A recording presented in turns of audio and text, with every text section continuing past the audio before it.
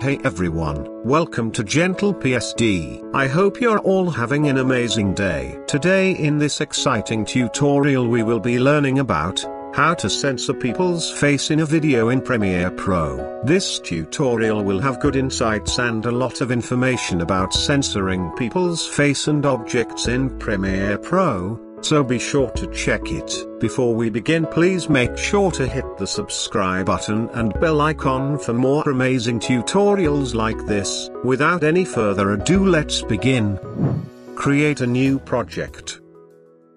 I will name it as Censor. Click OK.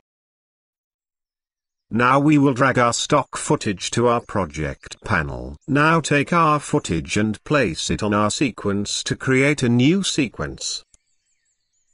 Let's play it.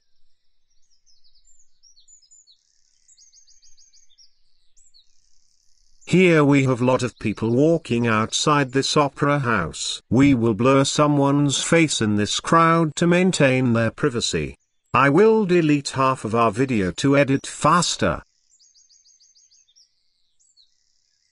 Here we have this two people walking straight towards the camera. We will censor this person's face. Click over here and select 200% to zoom in on our video. Go to here and click on this new item icon and select adjustment layer. We will use the default settings. Click OK. Now go to project panel and click on the adjustment layer. I will name it as Censor. Drag and place our censor layer on top of our video layer. Extend it to the end. If I play it, as you see, nothing happens. Now let's start censoring this person's face. Select the adjustment layer. Go to Effects Control Panel. Here we click on this pen tool. Zoom in on our video and start making a mask around his face.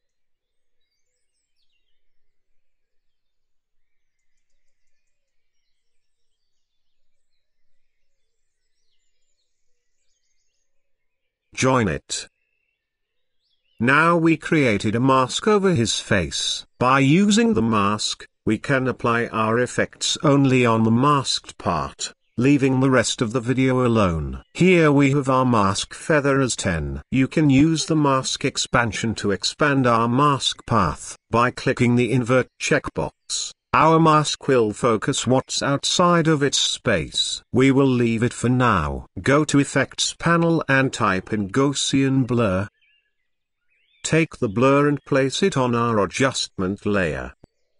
Go to Effects Control. Here in the Gaussian blur, increase the blurriness. Now we censored this person's face. You can soften the edges of the blurriness by adjusting the mask feather. Now that looks good. Here you can change the blur direction by changing the vertical and horizontal. I will show you other two blur effects that are widely used in documentaries and interrogations. Delete this by clicking backspace on your keyboard. In the Effects panel, type in Fast. Take the fast blur and place it on our adjustment layer.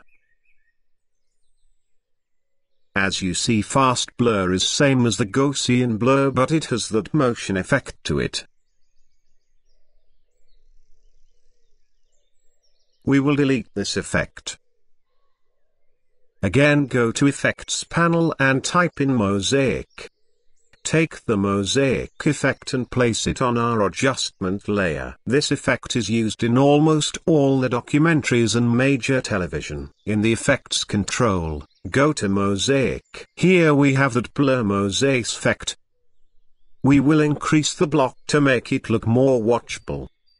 Increase both the vertical and horizontal blocks. Now we have the perfect mosaic effect. If you increase the blocks, you can see the person's face to some extent. Be sure to increase it with more conscious. Now that looks good. You can click on the sharp colors to make the mosaic use that person's skin tone. We will now animate our mask blur, so it can keep following that person's face. Place the indicator where you want your sensor to begin. Keyframe the mask path. Click on this. Track selected mask forward. This will track that person's face throughout the video and follows it along.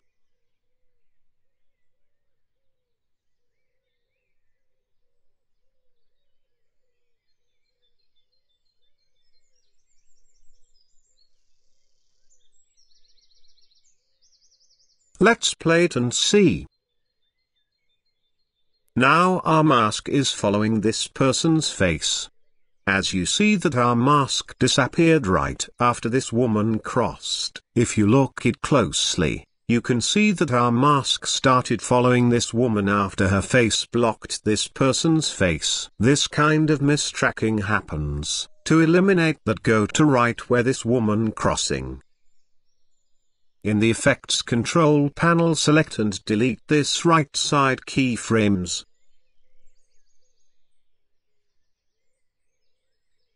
Zoom in closer and delete this 2 keyframes. Use the arrow key on your keyboard to move the indicator 1 frame at a time.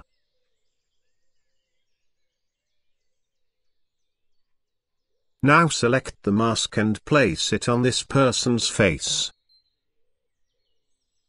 Again click on the right arrow key and again align the mask on his face.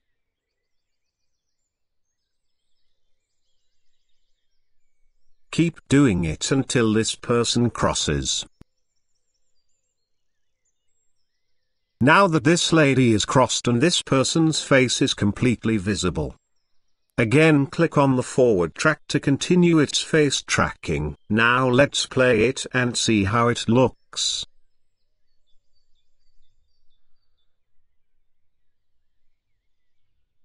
You can see that our mask stayed still, even if a person crossed in front of it. That looks super good. We now know how to censor people's face and how to track it. You can adjust the mask anytime you want. Increase the mask expansion to blur that person's surroundings. You can decrease the opacity if you like. If your fast tracking is not working on your computer, you can always try the manual type. Click on this forward icon to move 1 frame and align the mask. This process will take a lot of time and work to finish, but the result will be the same. You can censor this person too. Just hold Alt and drag this layer above to duplicate. Go to Effects Control and uncheck the mask path.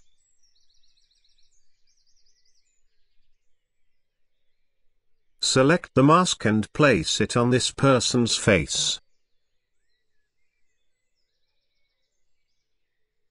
And just like that we censored this person. Again go to Mask Path and keyframe it. Click on the fast forward icon to track his face. Let's play it. You can see that our mask been drawn to the left. We can always adjust it manually.